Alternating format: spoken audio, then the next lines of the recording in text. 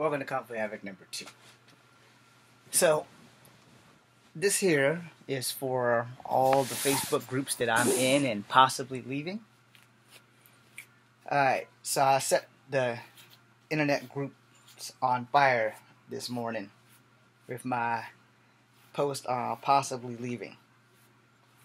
Let me explain that before this gets out of hand. Alright, one, there's only like one real reason why I will leave the groups. I say one, if I'm not wanted there, I need to know.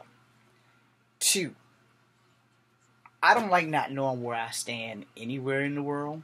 If I'm not liked, I like to know it. Because I would rather be stabbed in the face than stabbed in the back. Alright? Now, I have bouts with depression. I'm going to have bouts with depression till the day I die. That is an understandable thing. I'm okay with that. What I have problems with really in these groups is that, one, there's either way too much drama, or two, my personal favorite is, when I'm called onto these video chats, and then when I get in, everybody magically gets out. So, again, I like knowing where I stand. If I'm not wanted, let's make this easy. Don't call me. Or just say, look, we're having a group chat.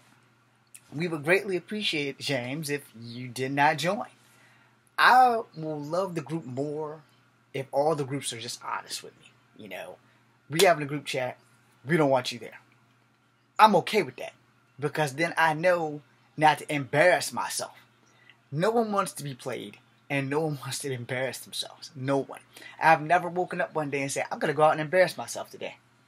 No, that's not something that I do, not at my age. Now, as a young child, yeah, because, a child learns from their mistakes most of the time. But I'm a grown man, and I like to know where I stand. I don't want to leave all the groups. I just want to leave the groups that don't want me there. Like, personally, if you don't want me there, even if you like me, if you don't like me, I need to know. And I need to know where I stand, point blank. If I'm not wanted in a group, it would be great to know where I stand. I'm in like 100 groups. And it's funny, as many friends as I have here on Facebook, none of you have decided to go and subscribe to my YouTube channel, but y'all still call me your friend. I have had 19 years of failure at entering this business of making movies. Making movies make me happy. I don't want to go to school to do law enforcement. I don't want to go to school to be getting a degree in police science and criminal justice. But I don't really have a choice, because here's how reality works. My dream job, making kung fu movies, making movies in general for the rest of my life. That would be great. But see, I know where I stand there, because Virginia has a whole lot of reverse racism for people who run studios here who could have made me famous 19 years ago, but, oh no, we're just going to give the job to some white guys. We're not going to give it to the half-breed Native American black guy who's also got a little white in him. We're going to give it to the white guys who do kung fu versus the mixed guy who does kung fu. Y'all know who I'm talking about. The studios in Petersburg. I'm not going to honor them with a name unless they come at me and offer me a job now. And that's not going to happen after this video. And then there's other issues. But the most important thing to me, especially in these Facebook groups, is knowing where I'm standing. If I'm standing on shaky ground in the group and you don't want me there, I'm okay with leaving it. I really am. You can get rid of me. I'm in like 115 groups. If I'm okay with the group and I'm standing on solid ground, everybody in the group likes me, and when they video call me, if I'm not busy and I get in, they don't all jump the fuck out, then I'm okay with that too. But if you don't want me in the call, I would prefer to know it so that I'm not looking stupid, alright? I don't get paid to look stupid, unless somebody's cashing that check and I don't know about it. But for the most part, I don't get paid to look stupid.